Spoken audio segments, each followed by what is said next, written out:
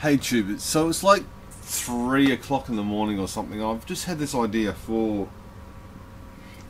Safety's come up a lot lately. I've promoted this, at least I've tried to promote it, I guess, because it's been on my mind a lot.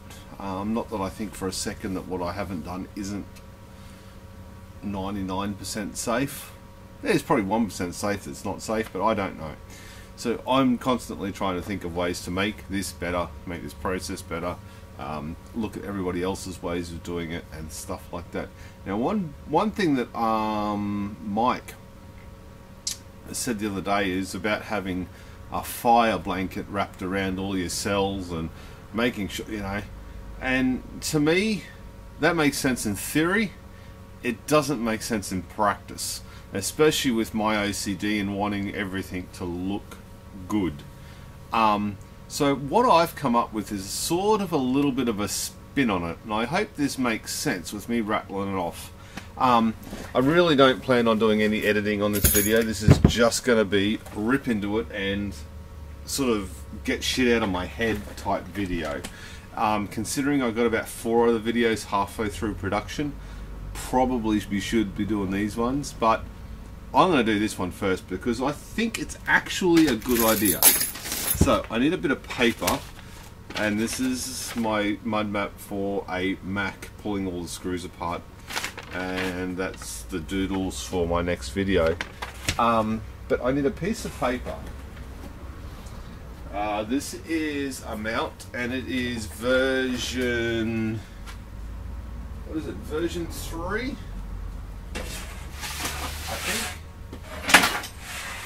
Right. Put that there. Bring this over here. Oh yeah. There we go. Now, this ain't perfect because they're not really designed to go in yet. They haven't been trimmed up and whatever. So, the big thing that Mike was saying was just about general safety. Now I might have to change this a little bit. I really might have to. I may have to put some more thought into this. I really might. Camera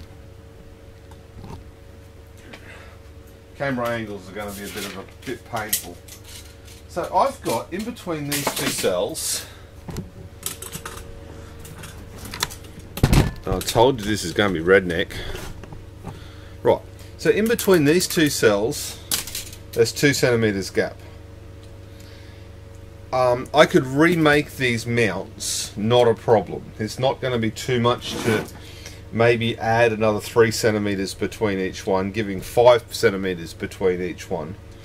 Now if I had 5 centimeters between each one, now pretend for a second that this bit of paper is 1.6 millimeter steel. Probably 1 millimeter would be enough. So if I go 5 centimeters, this is going to be rough as all get out. So if I go there, 5 centimeters there. Now I know there's maths involved and whatever else. And so that's 85 deep, 85 millimeters. So if I go 100 millimeters tall, so I reckon if I go a centimeter in, and again this is going to be rough. This is going to be very, very rough. So that goes like that. And then if I come up 100, so like that, and of course you can't actually see what I'm doing. This is paper airplane type stuff. Bit of R&D happening. And fold that back over there. Now imagine for a second that this hole was 5 centimeters. If I got that, and that's my sort of profile, so I got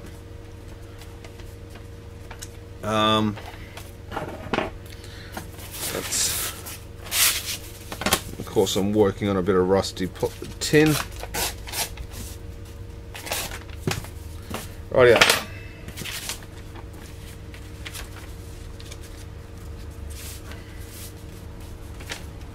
So that's my sort of profile there, like that. Does that make sense? If I got that, come on, I don't want to scratch my cells. If I got that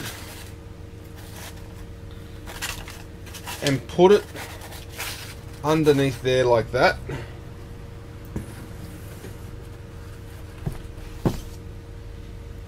and put it underneath there like that. Now that's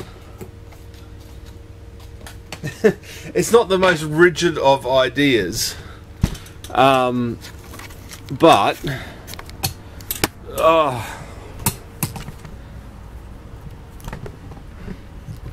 so the plan is, if that was wider and I had it up and then down, does that make sense? Basically what I'm trying to do is if these cells vent, this one or this one, it would redirect, it would stop the flame from getting directly across, win. But if we had this 5 centimeters rather than 2 centimeter gap just here, and of course it's really hard holding the camera like this, it would redirect the flames up and out.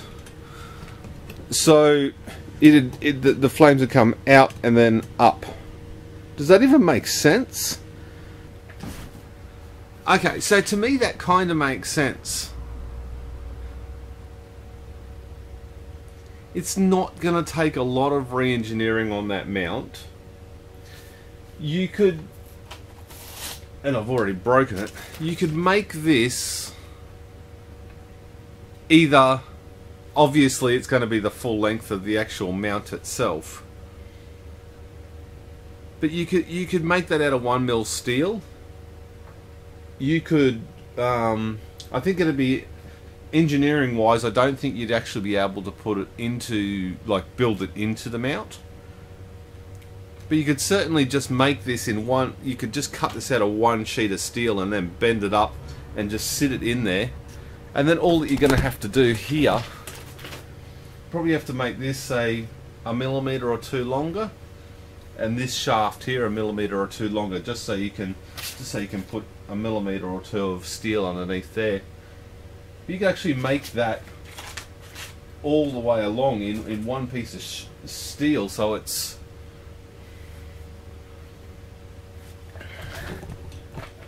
Am I rambling, or does that actually make sense? Let me know below. Cheers, tubers.